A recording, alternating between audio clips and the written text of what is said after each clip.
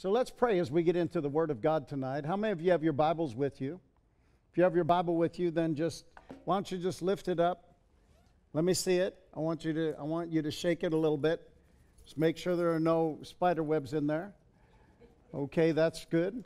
So tonight I want to talk to you about something a little bit different, and it's something that goes through our fiber and everything that we believe. And so this evening I want to talk to you about the power of words.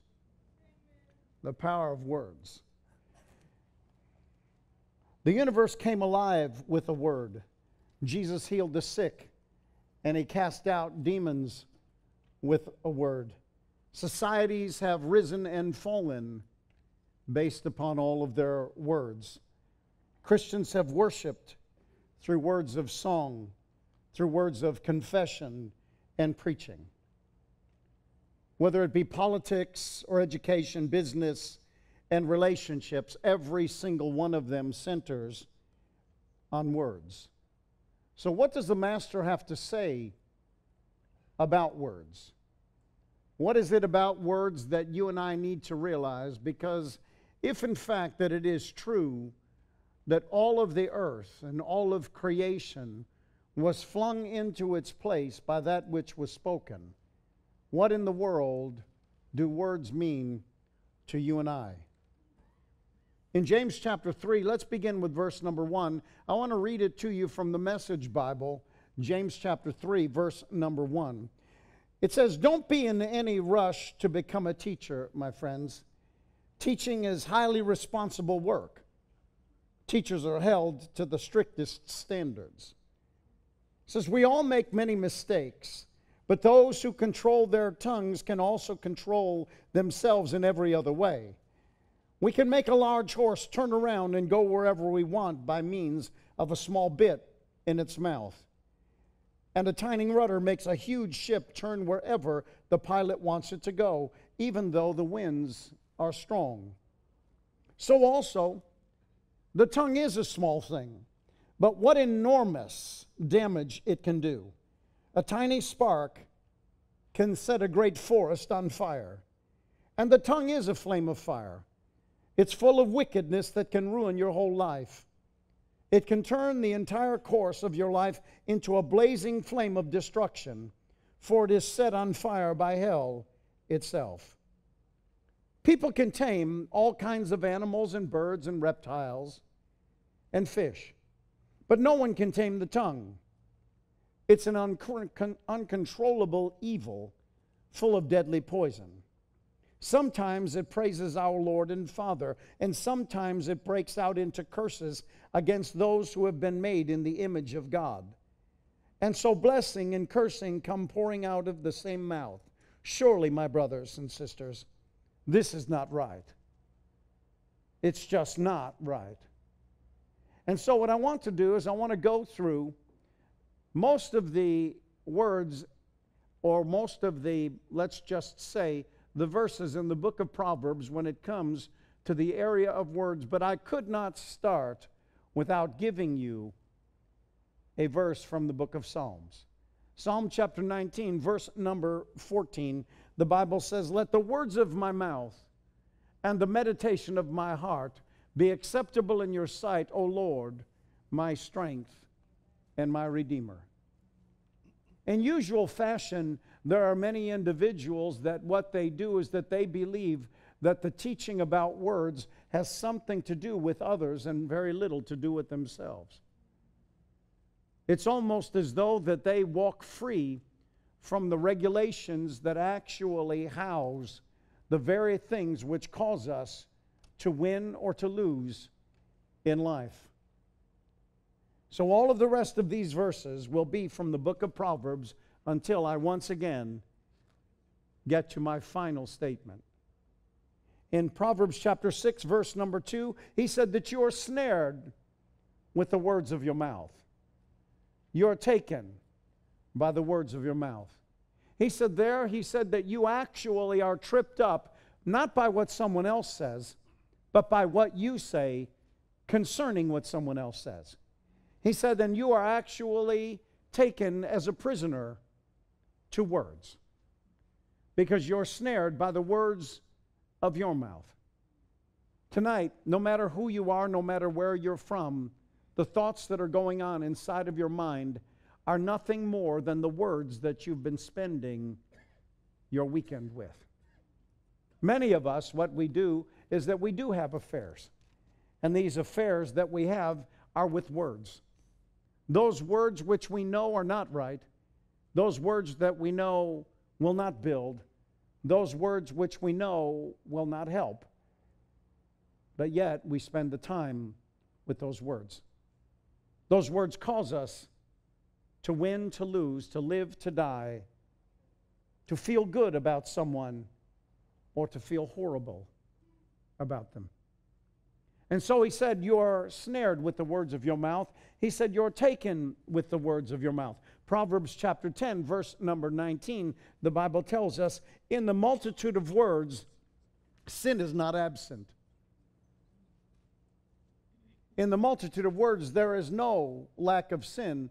He said, but he that refrains his lips is wise. So I guess it's probably better that if you can't say what God said about something, it's better for you to say little to nothing at all. Proverbs chapter 11, verse number 12.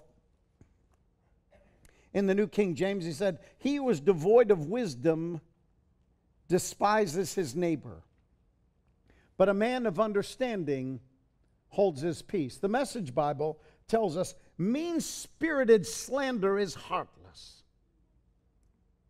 It's heartless. But quiet discretion accompanies good sense. Remember, we've talked many times in the past, some things I think some of you liked it, others of you wondered, why in the world would I ever approach that subject? But remember, discretion is the queen of all virtue. So he said, their mean-spirited slander is heartless, but quiet discretion accompanies good sense. Proverbs chapter 12, verse number 18, it says, there is one who speaks like the piercings of a sword, but the tongue of the wise promotes health. Another translation says this, there are those whose uncontrolled talk are like the piercings of a sword, but the tongue of the wise makes one well again. It makes a person well again. In verse 19 it says, the truthful lip shall be established forever, but a lying tongue is but for a moment. One of the things that you need to understand about this very issue is this, is that when a person is lying, that is just for a moment to them. But when a person is lying, it's something that lives with you forever.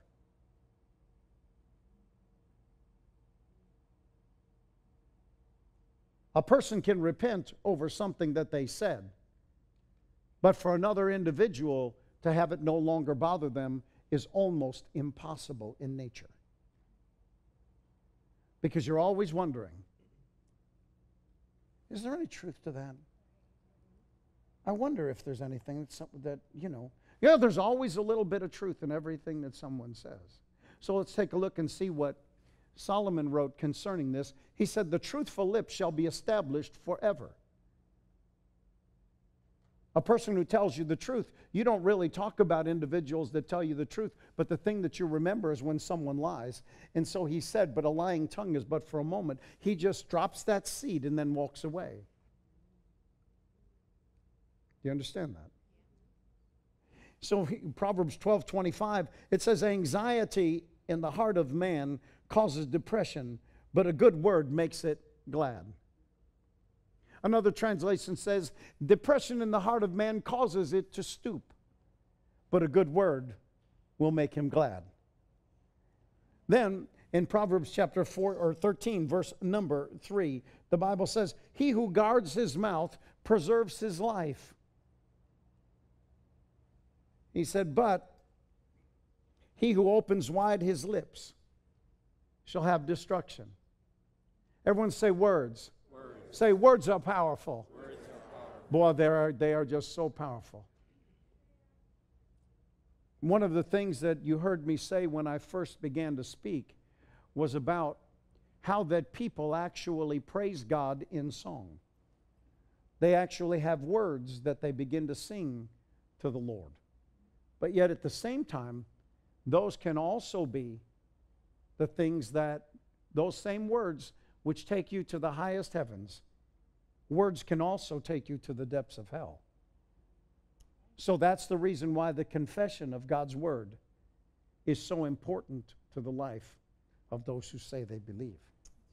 And so here he said once again, he who guards his mouth preserves his life, but he who opens wide his lips, he said that he shall have destruction.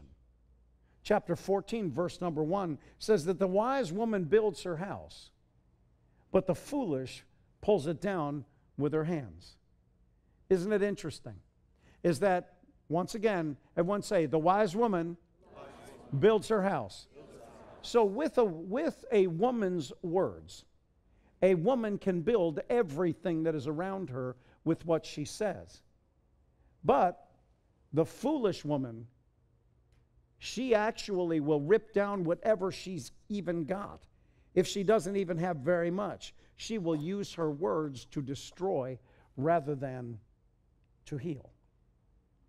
And from there, after Proverbs 14, verse number 1, Proverbs 15, verse number 1 says this, a soft answer turns away wrath. Let me encourage you, it seems as though that many high-level leaders around the world have picked up this thought. And that is that you must discipline your environment to respond to a soft voice. Not to a loud one, but to a soft one. When a person will not respond to a soft voice, they have told you everything you need to know about them. Because God's word is soft. His voice inside you is still and small. Isn't that true? Let me just mention this here since it's on my mind. One of the reasons why that I am not necessarily a proponent of face-to-face confrontation. I used to think that it was fearful. That I didn't want to confront anyone face-to-face because I was afraid to do so. I already realize that, that the reason why that we do not ask people questions is because we don't think that the answer we might get would be the one that we wanted, so we don't ask the questions. Understood? Okay. But the reason why that I do not, I personally, other people have different feelings about it, but I prefer to take a biblical perspective on my walk with God. There has never been a time in my life when the Lord ever spoke with me where he was screaming at me. There's also never been a time when the Lord ever spoke with me that he sat down in front of me and he said, I want to talk to you about something. Even in the book of Revelation, when Jesus was speaking to the 7 churches in chapters 2 and 3, not one time did he appear to anyone. Do you understand that? That's the reason why that I prefer not to confront in person, because when you see a person that's in front of you, what did the Apostle Paul say? The Apostle Paul said these words concerning confrontation. He said that you speak like this, that my words are heavy and my letters are strong.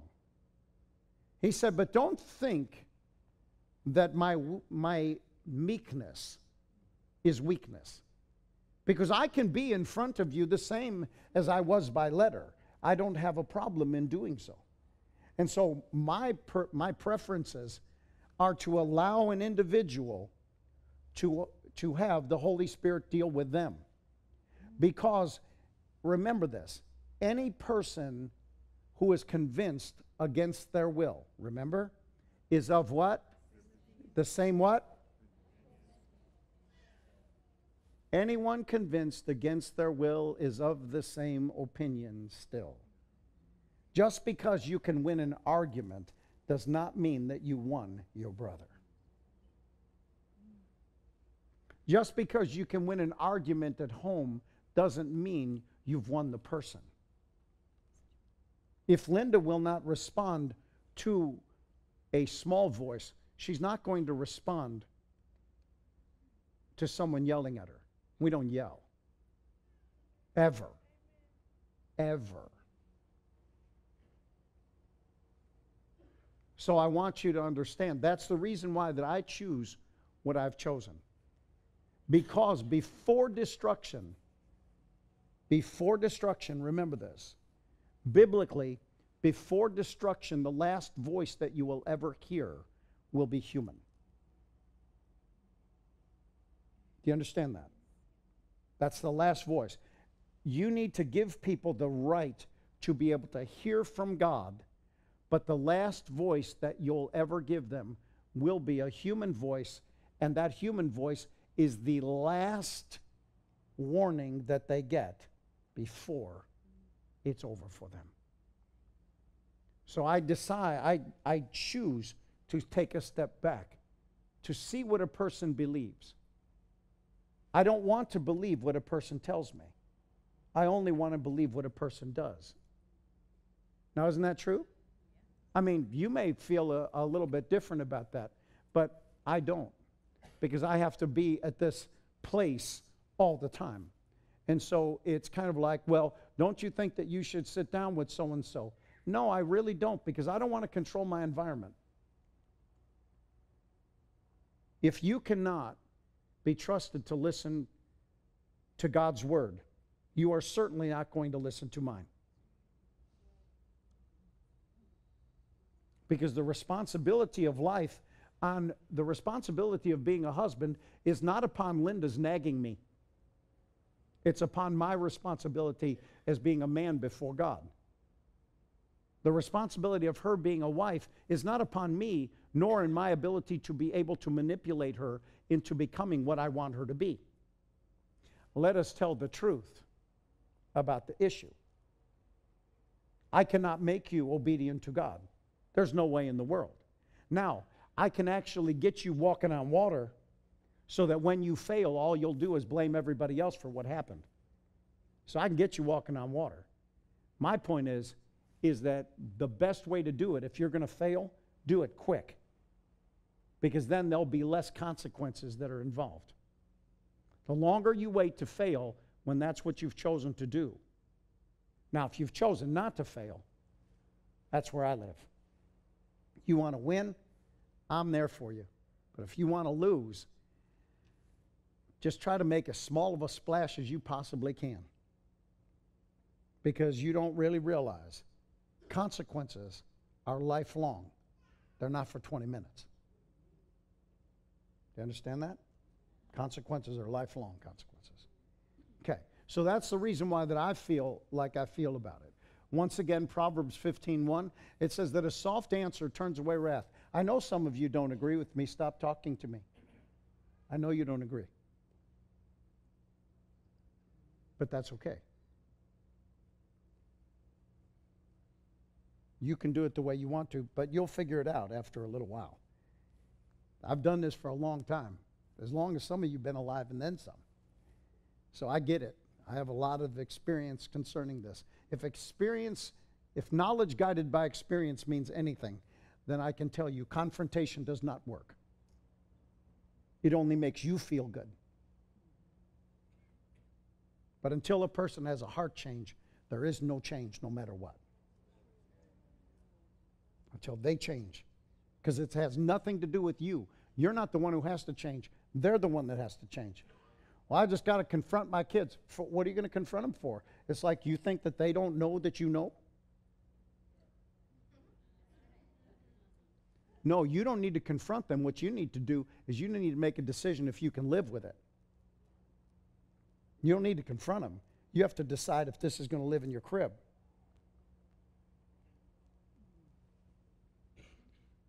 Well, I caught them. That's the worst thing to ever do, is catch somebody. Because now the responsibility isn't on them. They're looking at you saying, well, okay, now what are you going to do? Now, is that true or not true? All right. That's all I'm saying. So then, let's go on to the next verse. The next verse should be verse number 2. He says, the tongue of the wise uses knowledge rightly, but the mouth of fools will pour forth foolishness. Now that's interesting. The tongue of the wise uses knowledge rightly. Everyone say discretion. Discretion is a huge part of life. It truthfully is. And so verse 4, he said, a wholesome tongue is a tree of life, but perverseness in it breaks the spirit. A wholesome tongue is a tree of life. Remember, what did God attempt to keep Adam from? The tree of what? Okay, he didn't want him eating of the tree of life. Because if he would have eaten of the tree of life, he would have lived forever. So a wholesome tongue is a tree of life. Adam used his words that got him into the situation that he's in. Don't think it was an apple. It was words. And when people don't understand that Adam's sin was a sin of words, those sins of words were the very thing that actually have put you and I exactly where we are. Nations rise, nations fall on words. People love, people hate based upon words. People are good at doing what they do, or they're horrible at what they're doing based upon the words that they speak. Adam used his words to actually take a place with God that God did not give to him. Say, I will never attempt to take authority over anything that God has not made me responsible for. People ask me, so what do you think of this? I said, I don't. They said, what do you mean you don't? I said, I don't. So, well, you don't have any opinion about that? No, I don't. Well, why don't you have an opinion about that? Because I don't take authority over what I'm not responsible for.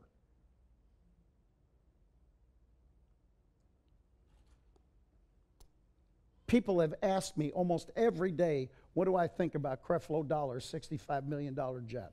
What do I think? Every silly day. People, what do I think about it? Don't you think that he could get a jet for less money? I said, you know what? I don't know. I understand a 737 costs $27 million. And this jet is $65 million. So he must, for some reason, believe that that's what he needs. And for whatever reason, that's not my deal to talk about whether I think that it's right or wrong for him to do whatever he wants to do. Well, do you think it's right? Don't ask me if I think it's right. I will not take authority over what I'm not responsible for. You know, we, in the age of social media, now remember, previous to 1987, 88, 89, all you had were 3 channels, newspapers and magazines and radio. That's all you ever had. In 1998, when the internet was given birth and AOL came to life, from that moment until this moment, you cannot get 2 people to agree about anything. Well, you know, I'll tell you, I don't really like what so-and-so did. You know what? I'll tell you what. When you take pictures, you ask people to take your good side, don't you? When people show stuff on the internet, they show everybody's ugly. They showed you without makeup. I started looking at some celebrities without makeup. I said, they ain't no celebrity. That's my cousin Judy. That's not a celebrity. That's my Aunt Judy. I never told you about my Aunt Judy, did I? Did I ever tell you about Aunt Judy? Oh, man, she was something. She was beautiful. Aunt Judy was wonderful.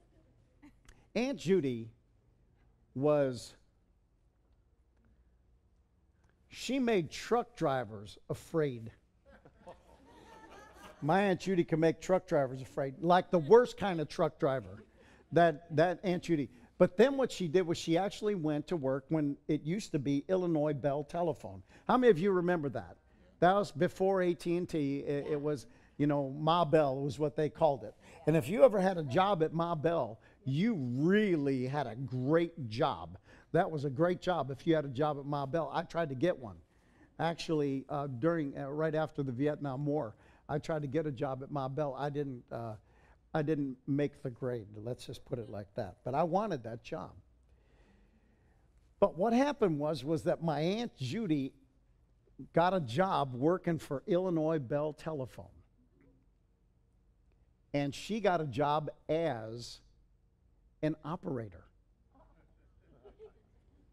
Now, if you ever talk to Aunt Judy on the phone, Aunt Judy, she sounded kind of like somebody that you wanted to get off the phone with. She didn't sound like she was somebody that really you wanted to do it. But she had to go through training. She went through training. Aunt Judy did. So, in between to when she went through training, I called my grandmother's house. GR82176 was her number. Grove Field 82176. That was my granny's phone number. She lived at 5326 South Artesian in Chicago, right by Western. And so Aunt Judy, she picked up the phone after she went through training, and she said, "Hello." I was like freaking out when Aunt Judy answered the phone. "How can I help you?" I'm thinking, "Is this Granny's house?" "Oh, yes. Robbie, is that you?" I said, "Yes, who's this?" She said, "This is your Aunt Judy." I was going, that's my Aunt Judy. So, a soft answer turns away. See, you didn't think I could go back to the Bible. A soft answer turns away wrath. You could get in an argument with Aunt Judy up until she started working for Ma Bell, and you could never argue with her ever again because she was just so soft-spoken. She was just so sweet. Verse 4, where it says, "A wholesome tongue is a tree of life, but perverseness in it breaks a person." Wrong words will break you. It puts holes inside your heart. Wrong words. And then, Proverbs chapter 15, verse number 23. It says, "A man has joy by the answer of his mouth." So if you're a person that's lacking joy in your life, all you need to do is change what you're saying. Because a man has joy by the answers of his mouth, and a word spoken in due season, how good it is. I called another country yesterday,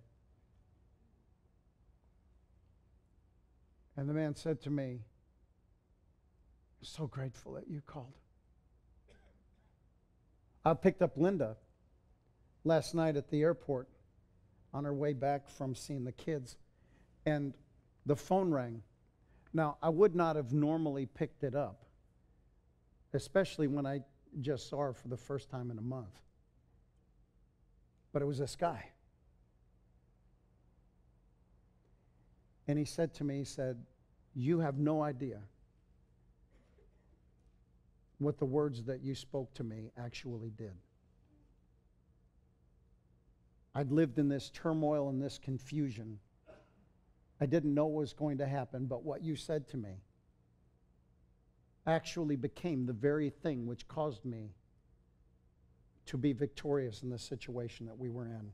And I want you to know everything is fine." Because a word that is spoken in due season, how good it is.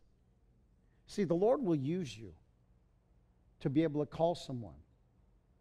Whenever you have someone that you're thinking about, if you say, "I'm thinking about this person," you're not thinking about that person. God is thinking about that person inside you.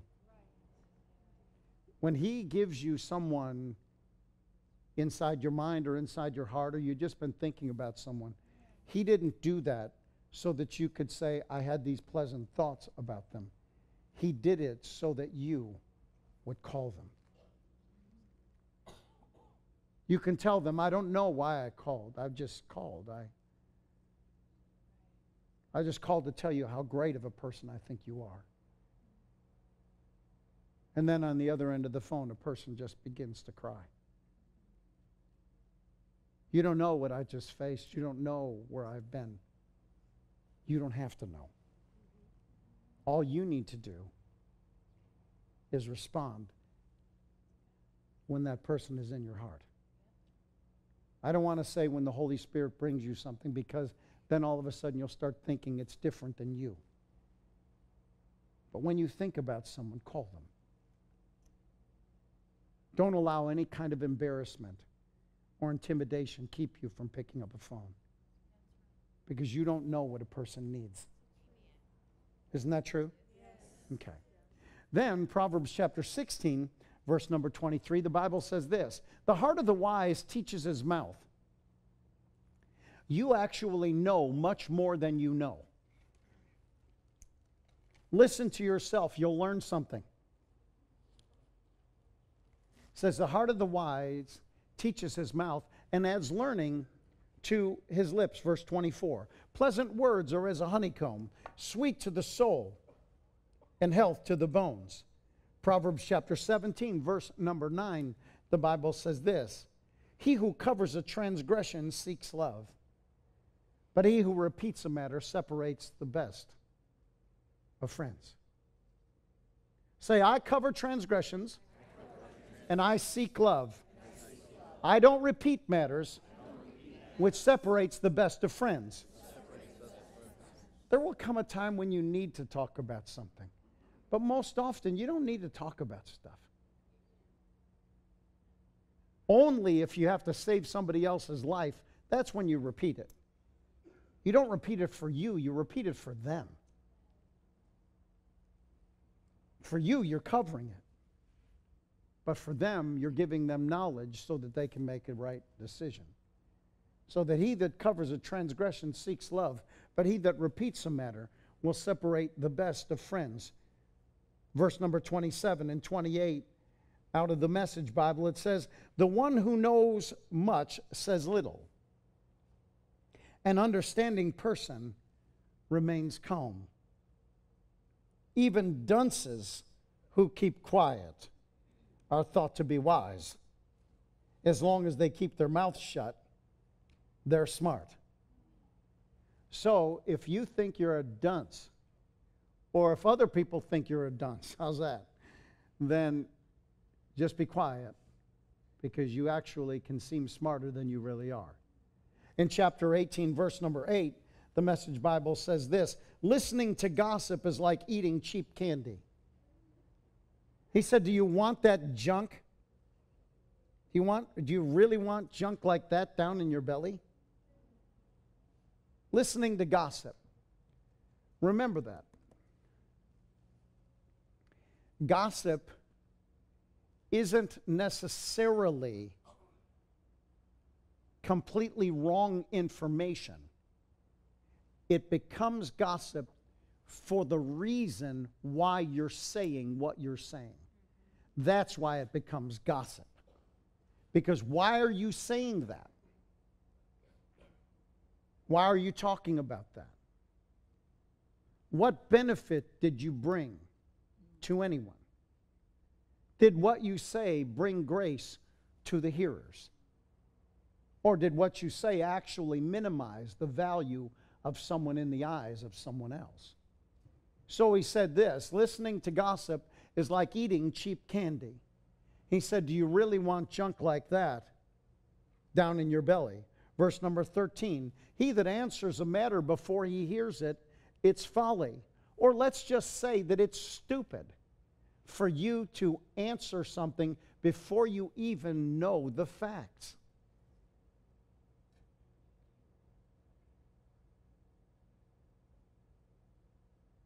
It's important for you to know the facts about something. If you have to answer that matter, you have to know what the facts are. And remember, verse 17 there, which I did not use, that the first one that comes to plead his cause seems to be right until someone comes forth and begins to ask questions.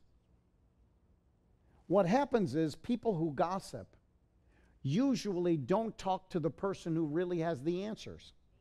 They're only talking to the people that are gossiping. They're not talking to the people that are being gossiped about. Never do that. Otherwise, Aretha Franklin's going to come to your house singing shame, shame, shame. I think that's that song. In Proverbs chapter 18, verse number 20, out of the Message Bible, it says, words satisfy the mind as much as fruit does the stomach. Good talk is as gratifying as a good harvest. Words kill. Words give life. They're either poison or fruit. You choose. Words kill or words give life. They're either poison or fruit. You're the one who chooses. Proverbs chapter 21, verse number 23, it says, watch your words and hold your tongue. You'll save yourself a lot of grief. Proverbs chapter 25, verse number 11, the Bible says, a word fitly spoken is like apples of gold in settings of silver. Another translation says it just makes beautiful jewelry. Words fitly spoken. What words are you doing? Are you using? Now, let me explain something to you, because I understand that people know the opposite of this, but they don't know what I'm about to say. Is that in this room, you have one unit. Just like one body has many parts. You have fingers, hands, toes, brain, lungs, heart, kidneys, hips, and lips. You have them all. You got everything there. And all of the people in this room all play a particular part. The moment that one person begins to act out of the position that God gave them inside of his body, the body begins to eat itself, and it goes to attempt to recreate what a person now is doing. So you just have to know that everybody in one room is one person. And you either add value to the person that you're in the room with, or you detract value from that person. But you do one or the other. Your words either build or kill other people all the time.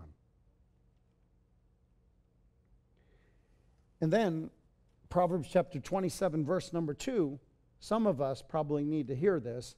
Let another praise you and not your own mouth, someone else, and not your own lips. Verse number 6, faithful are the wounds of a friend, but the kisses of an enemy are deceitful.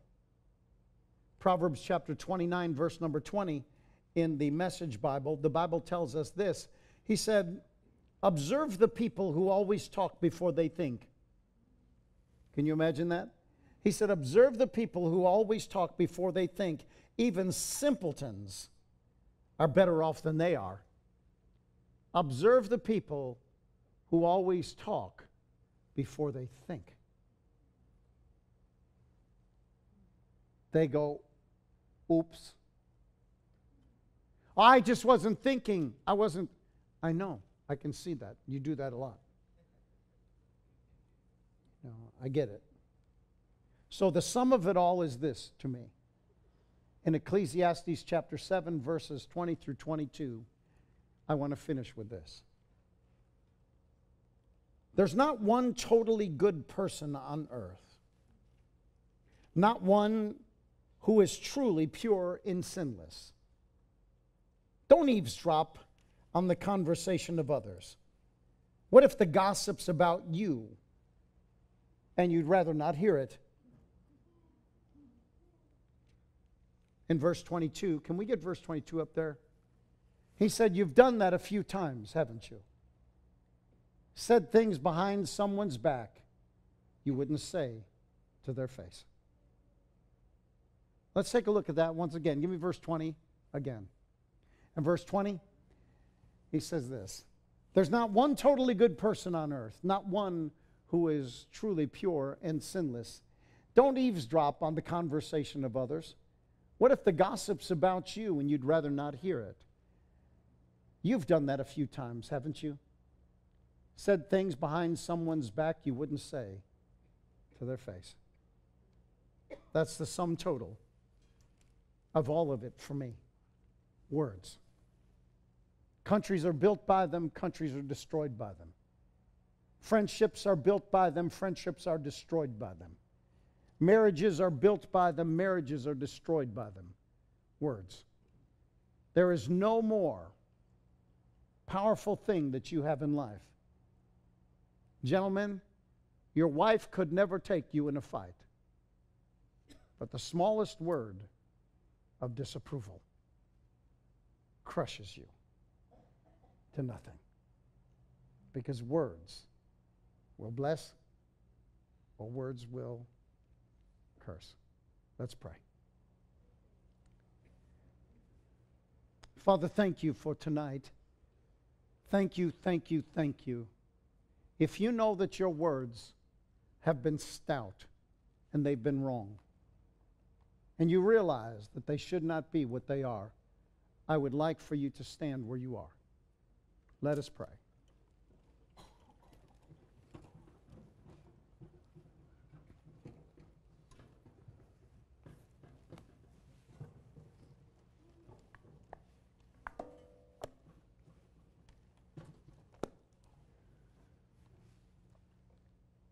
If you're standing, please pray after me.